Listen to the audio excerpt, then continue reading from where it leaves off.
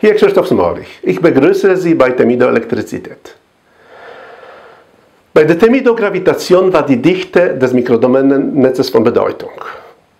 Bei der Elektrizität ist dagegen die Orientierung der Mikrodomänen im Netz entscheidend. Die Mikrodomänen selbst treiben sich gegenseitig auseinander, jedoch nicht gleichmäßig. Die gleichwertigen Pole stoßen sich kräftiger ab als die Gegenpole. Und so konnte der Eindruck entstehen, dass sich die Gegenpole anziehen. Das ist aber nicht so, sie kommen ja nicht zusammen, sie bleiben ja immer auf Distanz. Alle Mikrodomänen sind identisch. Also wenn sie im Raum als Netz verteilt sind, ordnen sie sich ganz regulär an. Und das Mikrodomänennetz ist dann wie ein Gitter, so ähnlich wie Kristallgitter. Und solange das Feld elektrisch neutral ist, ist keine bestimmte Orientierung der Mikrodomänen bevorzugt. Die Situation haben wir hier. An den Platten dieses Vakuumkondensators haben wir keine Spannung angelegt. Und hier ist keine Mikrodomänenorientierung bevorzugt. Das Feld ist elektrisch neutral. Das ändert sich, wenn wir hier eine Spannung anlegen. Dadurch polarisieren wir das Netz und verdrehen die Mikrodomänen zwischen den Platten. So oder so. Abhängig von der Richtung der Spannung. Wobei das hier, was Sie hier sehen, das ist eine total übertriebene Darstellung. In Wirklichkeit wird es lediglich ein leichtes statistisches Verdrehen geben. Je höher die Spannung, desto mehr verstellt sind die Mikrodomänen. Und so ein 100%iges Verdrehen kann es niemals geben. Das ist bloß eine symbolische Darstellung. Jetzt kommen wir zu elektrischen Ladungen. Wir kennen zwei Arten von elektrischen Ladungsträgern. Das negative Elektron und das positive Proton. Wie jede Materie bestehen beide aus Mikrodomänen.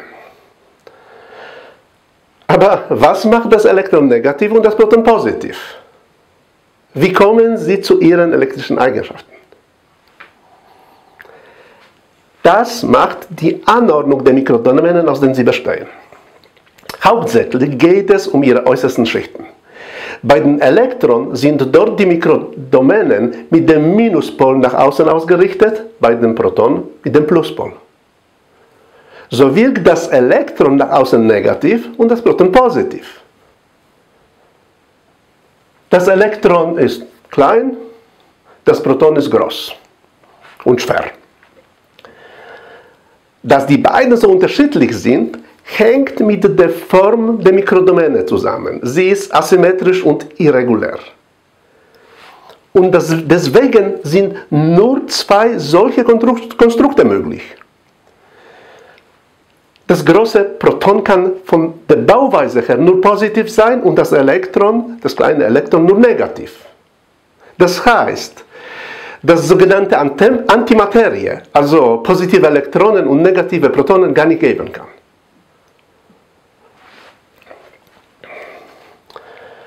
Zwischen den Ladungen arbeiten Kräfte, mechanische Kräfte. Jetzt überlegen wir, wie sie zustande kommen. Ein Ladungsträger, zum Beispiel Elektron, polarisiert das Netz um sich herum. Das funktioniert schichtweise, so ähnlich wie bei der Gravitation. Zuerst werden die Mikrodomänen in der direkten Umgebung des Elektrons verdreht und die verdrehten Mikrodomänen verdrehen eine weitere Schicht und diese Veränderung pflanzt sich im Netz fort. Sie verteilt sich immer mehr im Raum und wird mit steigendem Radius schwächer. Das Netz arbeitet aber dagegen. Es versucht, die Mikrodomänen zurückzudrehen. Würden wir das Elektron herausnehmen, würde das Netz in seinen ursprünglichen Zustand zurückkehren. Und diese Reaktion des Netzes arbeitet ebenfalls schichtweise, aber in Gegenrichtung. Und letztendlich wird sie über diese erste Schicht an das Elektron weitergegeben. Hier haben wir ein elektrisch neutrales Feld, also die Kräfte von allen Seiten sind gleich stark. Dann kompensieren sie sich, die Summe ist 0, also auf das Elektron wird gar keine Kraft. Das ist aber wie gesagt ein elektrisch neutrales Netz. Wäre das Netz polarisiert, würden wir als Ergebnis eine Kraft bekommen, die ungleich 0 ist. Wie kann man das Netz polarisieren? Natürlich mit einem anderen Ladungsträger. Hier haben wir zum Beispiel ein zweites Elektron. Das zweite Elektron macht genau das gleiche, was das erste. Es verdreht die Mikrodomänen um sich herum. Das heißt, dass hier in diesem Raum arbeitet das zweite Elektron gegen das erste. Und dadurch verstärkt es die Rückwirkung des Netzes auf das Elektron. Aber nur von der Seite. Und die resultierende Kraft ist dann nicht mehr 0 wie dort. Das Mikrodomänennetz drückt das Elektron nach außen. Bei diesem Elektron passiert genau das gleiche, bloß gespiegelt. Kommt hier ein Proton, dann ist es umgekehrt. Hier im Zwischenraum unterstützen sich die beiden gegenseitig und hier wird die Rückwirkung des Netzes geschwächt, aber nur von innen, nur von der Seite. So sind die Kräfte von außen stärker und sie drücken das Proton und das Elektron nach innen. Das sieht nach einem Anziehen und einem Abstoßen aus. Das sind aber keine abstrakten Kräfte, die zwischen Ladungen über Distanz arbeiten. Alle diese Kräfte arbeiten zwischen den Ladungsträgern und dem Netz um sich herum. Noch deutlicher ist das bei einem Vakuumkondensator zu sehen. Legen wir an seinen Platten eine Spannung an, wird der Kondensator aufgeladen. In der negativen Platte sammeln sich dann die Elektronen, die in der Plusplatte fehlen. Also hier haben wir einen Überfluss von Elektronen und hier Überfluss von Protonen. Diese Elektronen und Protonen polarisieren das Netz zwischen den Platten. Befindet sich hier ein Ladungsträger, dann erzeugt er ein eigenes Feld. Und aus der Zusammensetzung seines Feldes mit dem Feld des Kondensators entsteht eine entsprechende Kraft. Das Elektron wird dann zur Plusplatte gedrückt, das Proton zur Minusplatte. Aber wie gesagt, das ist ein Lokalgeschehen. Mit den Protonen und Elektronen hat das direkt überhaupt nichts zu tun. Jetzt schauen wir uns die drei wichtigsten elektrischen Größen an. Das sind die drei in der Ohmschen Formel. Das ist die Spannung, das ist der Strom und der Widerstand. Der Strom ist ein Fluss von Ladungen, meistens Elektronen. Je mehr Elektronen ein Querschnitt in einer Sekunde passieren, desto höher ist der Strom. Der Widerstand ist nichts anderes als das Bremsen der wandernden Elektronen. Die Elektronen, die geben einen Teil ihrer kinetischen Energie an das Material ab. Und diese verlorene Energie wird in die Wärme umgewandelt und sie heizt das Material dann auf. Bei der Spannung kommt was Neues. Zuerst mal definieren wir eine Elementarspannung. Das ist eine Spannung zwischen den beiden Polen einer Mikrodomäne. Der Wert dieser Spannung ist momentan unbekannt. Wir nennen sie einfach UL. Eine elektrische Spannung zwischen zwei Punkten im Raum ist eine Summe der Einzelspannungen von allen Mikrodomänen zwischen diesen zwei Punkten. Hier haben wir ein Beispiel. Zwischen diesen zwei Punkten A und B haben wir 5 Mikrodomänen. 3 davon sind positiv ausgerichtet, eine negativ und eine positiv im Winkel von 60 Grad. Wenn wir das alles addieren, kommen wir auf plus 2,5 UEL. Damit beträgt die Spannung zwischen A und B plus 2,5 Elementarspannungen. Jetzt schauen wir uns an, wie das Stromleiten funktioniert. Die besten elektrischen Leiter sind Metalle. Sie werden auch meistens für Stromleitungen verwendet. Hier haben wir die spezifischen Widerstände von einigen Metallen. Die ersten 4, das sind die besten Leiter, die wir kennen. Meist verwendet wird das Kupfer, manchmal nutzt man das kostengünstige Aluminium, Silber und Gold werden in der Regel nur für Sonderzwecke verwendet. Aber wie funktioniert das Stromleiten? Nehmen wir als Beispiel so einen Stab aus Kupfer. Er besteht aus Kupferatomen, die durch physikalische Bindungen zusammengehalten werden. Und bei physikalischen Bindungen arbeiten nur die Gravitationskräfte zwischen den Atomkernen. Die Elektronen haben dort keine materienbindende Funktion. Die Elektronen verbinden zwar die Atome nicht, aber sind an den Atomen gravitationsmäßig und elektrisch gebunden. Und das unterschiedlich stark. Aus der Chemie kennen wir die Bezeichnungen Metalle und Nichtmetalle. Was chemisch die Metalle ausmacht, sind die einzelnen Elektronen, die relativ schwach an den Kernen gebunden sind. Diese Elektronen sorgen für die positive chemische Wertigkeit der Metalle. Das sind je nach Element 1, 2 oder 3 Stück. Bei Natrium ist es zum Beispiel 1 Elektron, bei Calcium oder Magnesium 2, bei Aluminium sind es 3. Diese Elektronen befinden sich schon hier, außerhalb ihrer Gravitationsfallen. Das heißt, sie werden noch angezogen, unterliegen aber nicht diesem Haltemechanismus wie hier in der Gravitationsfalle. Und solche Elektronen können vom Atom relativ leicht entnommen werden. Deswegen eignen sie sich besonders gut zur Strombildung. Wobei, es konnte noch das eine oder andere Elektron aus dem äußersten Rand der Gravitationsfalle noch dazu kommen. Da braucht man nicht so viel Energie, um ein Elektron aus der Gravitationsfalle zu befreien. Auf jeden Fall, ein Teil der Elektronen ist schwächer an den Kern gebunden und steht damit für die Stromleitung zur Verfügung. Und so sieht es in unserem Stab aus. Das sind die Kupferatome.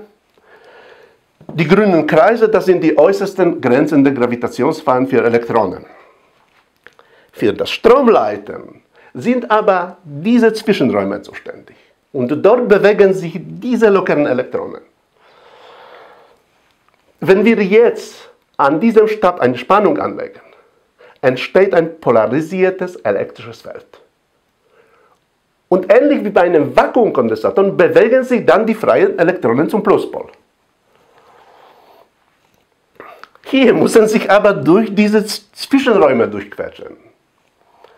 Und je nach Material geht das besser oder schlechter. Und es gibt viele Faktoren, die hier eine Rolle spielen. Es stehen mehr oder weniger Elektronen zur Verfügung. Sind die Elektronen stärker oder schwächer an ihren Kernen gebunden? Sind die Zwischenräume breiter oder schmaler? Mehr kurvenreich oder weniger? Das alles sind Punkte, warum die Widerstandswerte unterschiedlicher Stoffe so unterschiedlich sind. Aber ein Faktor hat besondere Bedeutung. Das ist der Magnetismus der einzelnen Elektronen. Das Bild kennen wir aus dem Physikunterricht. Der Strom erzeugt ein magnetisches Feld um die Leitung. So schön zylindrisch, so kreisförmig.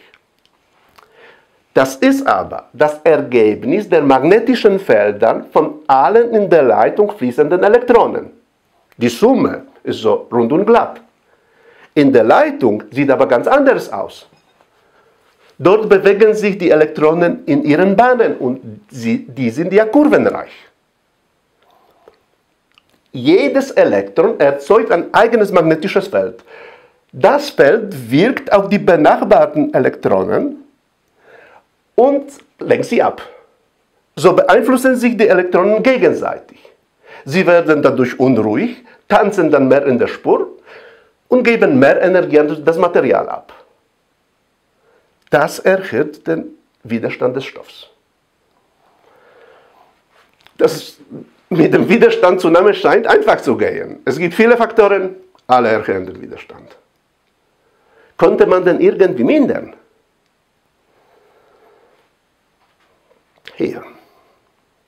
Hier oben in der Liste sehen Sie einen Leitertyp mit dem Widerstand 0. Bei sehr niedrigen Temperaturen verlieren manche Materialien den Widerstand, und zwar vollständig, 0,0000. Das sind sogenannte Supraleiter. In unserer Liste haben wir 3 davon. Hier in Rot sehen Sie ihre Sprungtemperaturen. Darunter verlieren sie den elektrischen Widerstand. Was bei Supraleiter auffällig ist, dass sobald das Material supraleitend wird es für das magnetische Feld undurchdringlich, und zwar komplett. Es wird zu sogenannten Idealdiamagnetika. Dieser Effekt begleitet das Supraleiten immer. So könnte man die These aufstellen, dass der Idealdiamagnetismus das Supraleiten verursacht. Dann hätten wir hier überall so etwas wie magnetische Mauern. Und diese Mauern verhindern, dass sich die Elektronen gegenseitig ablenken. Wenn wir hier eine Spannung anlegen, dann wandern die Elektronen ungestört durch die Zwischenräume. So ähnlich wie Perlenketten werden sie reibungsfrei zwischen den Atomen durchgezogen.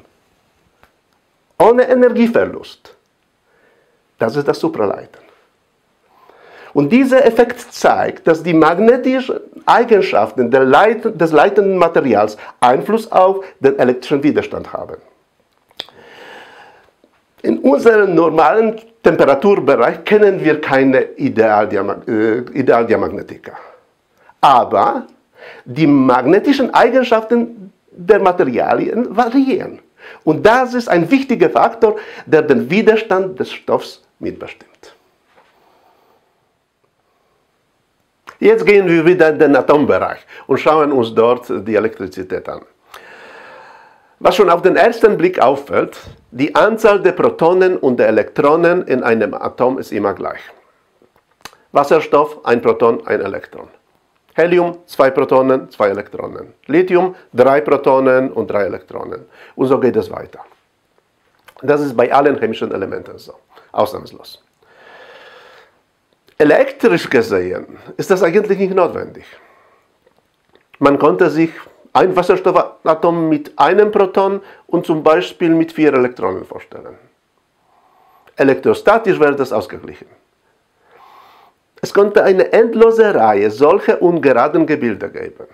Aber nein, es gibt immer genauso viele Elektronen wie Protonen. Als wären sie gepaart. Als wenn eine besondere Beziehung zwischen einem Proton und Elektron gäbe. Um das zu erklären, muss ich das Modell des Elektrons und des Protons ein wenig modifizieren.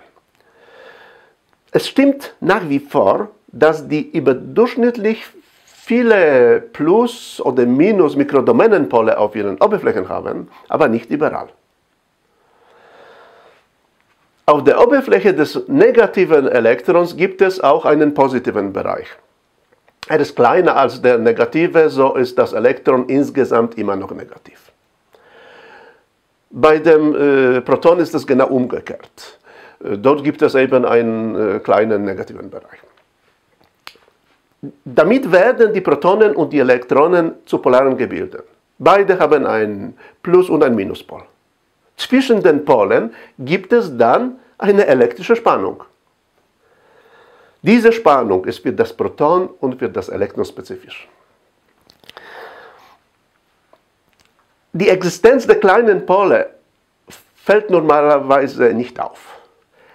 Erst bei sehr kleinen Distanzen kommen sie dann ins Spiel. Zum Beispiel, wenn sich ein Elektron und ein Proton sehr nahe kommen. Dann baut sich dazwischen diese Beziehung auf. Das ist ein Zusammenspiel von elektrisch und gravitationsbedingten Kräften. Die Gravitationseinflüsse kennen wir schon von dieser Funktion. Was noch dazu kommt, sind die elektrischen Effekte. Zwischen dem Elektron und zwischen dem Proton baut sich hier ein elektrisches Feld auf. Das sind eigentlich zwei Felder. Eins zwischen den kleinen Polen und eins zwischen den großen.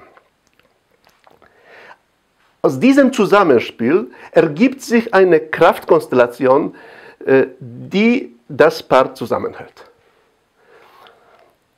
Was hier eine große Rolle spielt, ist der polare Charakter des Protons und Elektrons. Sie docken gegenseitig an und das elektrische Feld schließt sich. Solche Beziehungen kann es nur zwischen einem Proton und einem Elektron geben. Und so sieht das in einem Atom aus. Alle Elektronen sind auf diese Weise mit ihren Protonen verbunden. Die Elektronen verteilen sich relativ regulär um den Kern herum. Was besonders variiert, sind ihre Abstände zum Kern. Da jedes Elektron mit einem Proton gepaart ist, sind die Positionen der Elektronen von der Verteilung der Protonen im Kern abhängig. Wie es im Kern aussieht, da haben wir natürlich recht wenig Einblick. Aber wir können einige Rückschlüsse aus dem Periodensystem der Elemente ziehen. Dort sind bestimmte zyklische Regelmäßigkeiten erkennbar. Nehmen wir als Beispiel die Edelgase. Bei bestimmten Atomzahlen gibt es im Kern sehr kompakte Bauten, das sind so ziemlich runde Konstrukte. Deswegen sind auch deren Elektronen sehr regulär verteilt. Alle äußeren Elektronen sind bei den Edelgasen gleich weit vom Kern entfernt. Sie sitzen ganz tief in ihren Gravitationsfallen und stehen für die chemischen Aktivitäten nicht zur Verfügung. Deswegen sind alle Elemente dieser Gruppe chemisch extrem passiv. Und jetzt geben wir zu den Edelgasen nur ein Proton mehr. Dann bekommen wir Alkalimetalle. Die Alkalimetalle sind hochreaktive Elemente.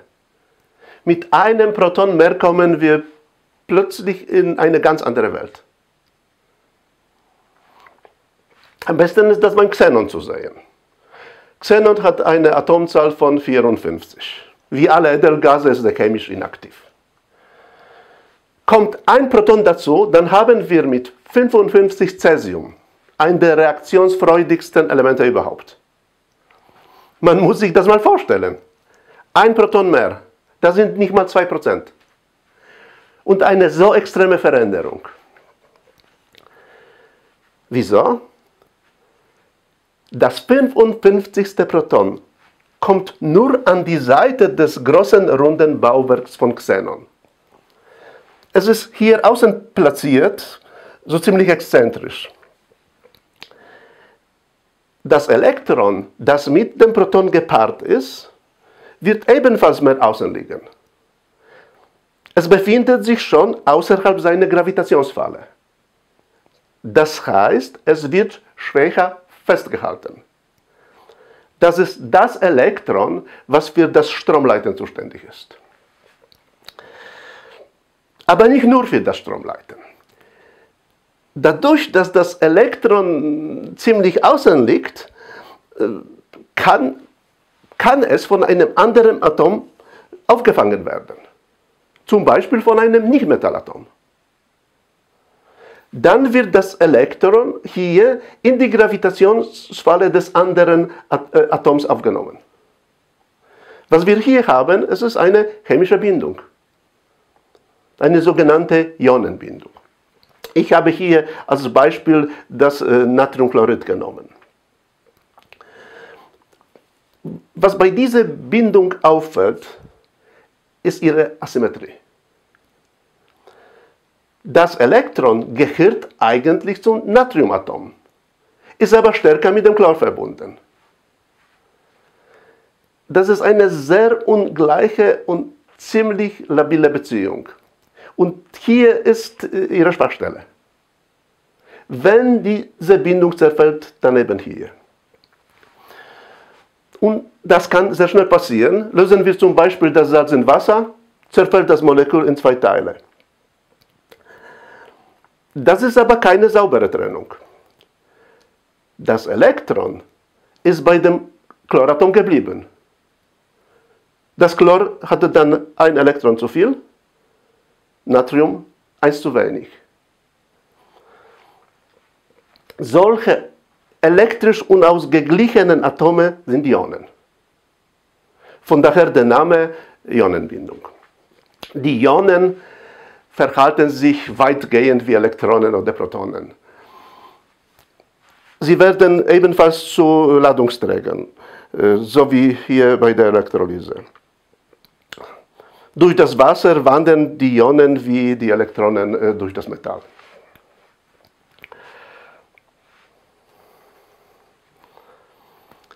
Was Sie hier gesehen haben, alle diese elektrischen Effekte, für das alles ist bloß die Orientierung der Mikrodomänen verantwortlich. So viel zu TEMIDO-Elektrizität. Als nächstes kommt der Magnetismus und die Wärme. Danke für das Zuschauen. Auf Wiedersehen.